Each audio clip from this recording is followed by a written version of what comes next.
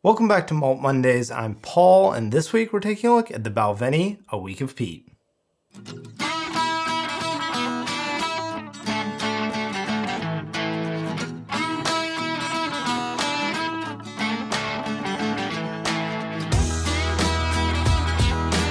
Scotland, would you accidentally drive up to Talisker?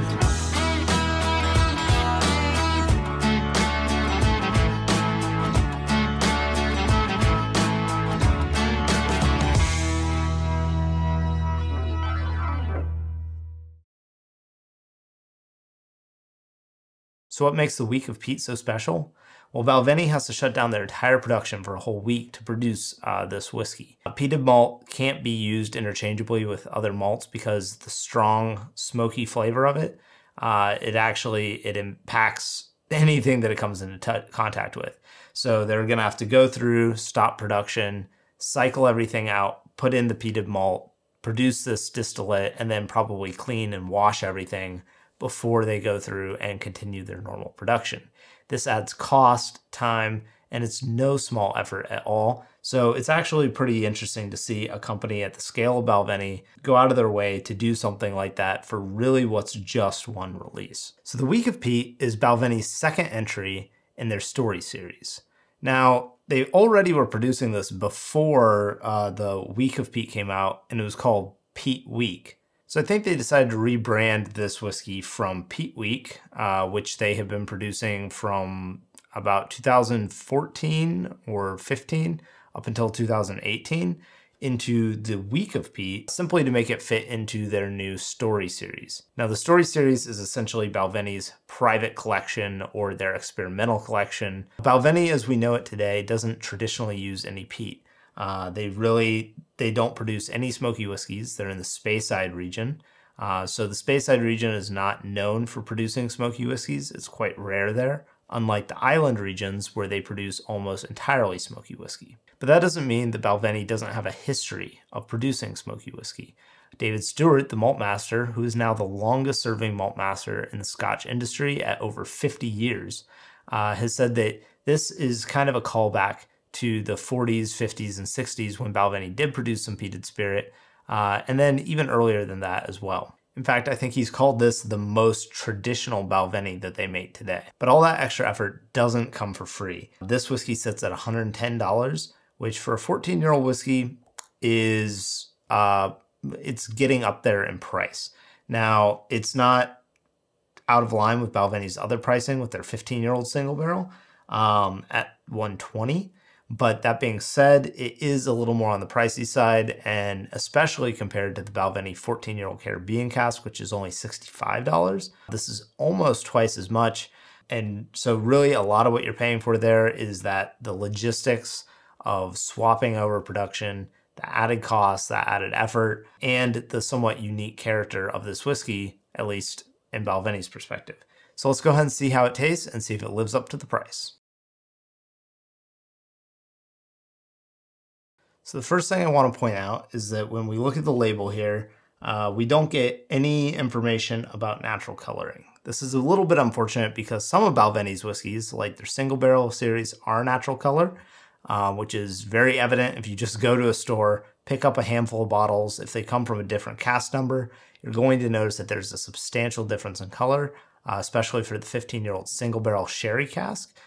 Some of those are more first fill barrels, some are more second fill barrels. And unfortunately, they don't say anything about that here, but we do get non-chill filtered, and we do get 48.3% ABV, which is fantastic. Now, while bottling at a higher proof like this is by no means a prerequisite for a whiskey to be good, it's certainly closer to the natural representation of what that whiskey would be like, which would ideally be straight out of the cask.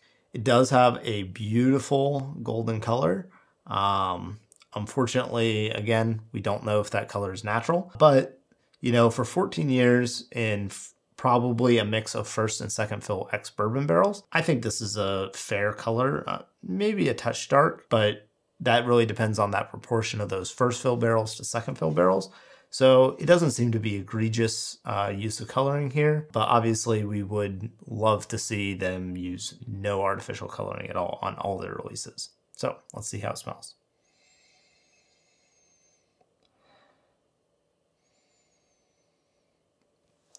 right away, you know this is a peated whiskey. Now, Balvenie is getting their peat from the northeast side of the Speyside region.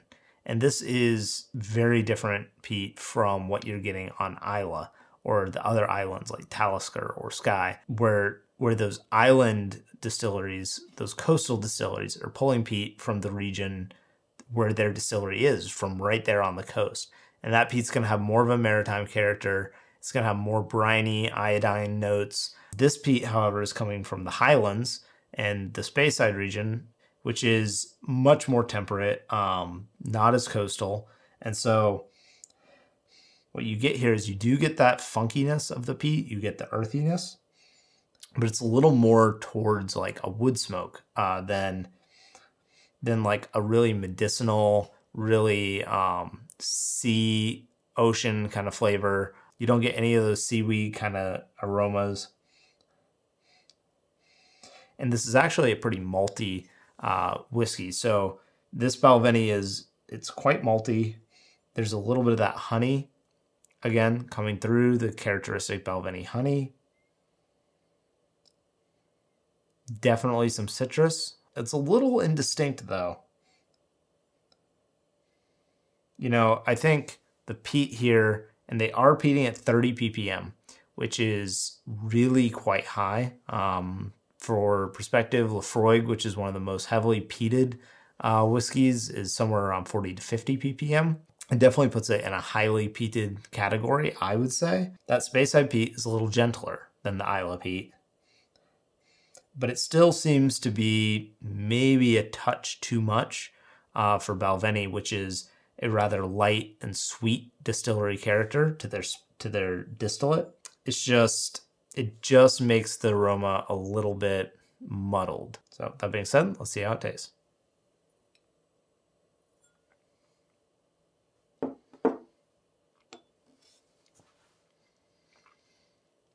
The taste is fantastic. You get that barley character coming back. You get some orchard fruits, a little bit of apple. Man, you get some burnt sugar, touch of milk chocolate. The peat starts to roll in on the back, and you get this nice wood smoke, like wood chips. The finish, the peat starts to build a little more. The finish isn't super long. At least the finish from the whiskey itself isn't super long from the base spirit. The finish from the peat is quite long. And so if you're someone who likes a long finish in their whiskey, and if you haven't tried peated whiskeys, they give you that. It's kind of cheating because that smoke is lingering. It kind of coats and sticks to your mouth. But a lot of what's doing it here is that higher proof. This whiskey is extremely rich in your mouth. It's not hot at all. It's a little bit spicy. There's a hint of warmth in there, but there's no harshness here, despite the higher proof. I think this is perfect at the ABV that it's presented at. Again, the flavor, really, really excellent. On the aroma, where that peat just starts to drown out Balvenie's character a little bit. I do think you get that a little bit on the finish too, where normally with Balvenie you get this nice, sweet, honeyed kind of finish. I think the peat gives you a little bit of that bitter earthiness, and that mixed with that kind of honey character, I don't know, it's almost like a little, it doesn't quite fit right.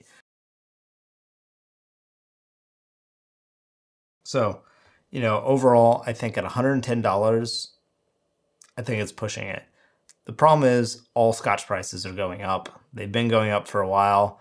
So at this point, $110 for a 14-year-old whiskey is not unheard of. You know, a lot of 10-year-old whiskeys are starting to push into the $60 and $70 price point. And you're seeing 12-year-olds up at $85 if you're Macallan. I think when you take into account the higher ABV, the non-chill filtration, the fact that this is a whiskey that logistically costs Balvenie much more to make than a standard bottle of 12-year-old or 14-year-old whiskey, I don't think 110 is totally unjustified. I just don't know that this is where I would necessarily go with $110 for a peated whiskey. There's a lot of peated whiskeys you can get with $110. You can get 2 bottles of the Port Charlotte 10, 2 bottles of the Ardbeg 10. Those are both fantastic whiskeys. And if you're looking for that peaty character, I don't really know why you would go here instead of to Islay, other than if you're really kind of a whiskey nerd and you want to try and experience the nuances of the different types of peat, because this is using peat from a different location in Scotland. Or if you're a big Balvenie fan and you want to see what Balvenie's offering tastes like with peat, how those two characters work together, I think this is for you. If you're looking purely for, I've got $110, I want to go for a peated whiskey, I don't think this is where I would push you. I think I would tell you, go to Islay. So if you like this video, please give it a thumbs up, hit that subscribe button, and let me know down in the comments below what you think of the Balvenie Week of Peat. Did you enjoy it? Did you not? Did you think it was worth the money? And if you want to support the show, head over to patreon.com/maltmondays. We've got a few different tiers set up, including a virtual tasting tier that still has a few spots left. And you can get merch like tasting coins, t-shirts, etc. And don't forget to go check out the Whiskey Uncut podcast that I produce with my friend James. It's a lot of fun. It's more of just a talk show about whiskey, but we get guests from the industry on from different distilleries, as well as just kind of have fun with it. It's not quite as structured as this review segment is. So until next time, guys, remember, drink more whiskey, share it with your friends, and cheers.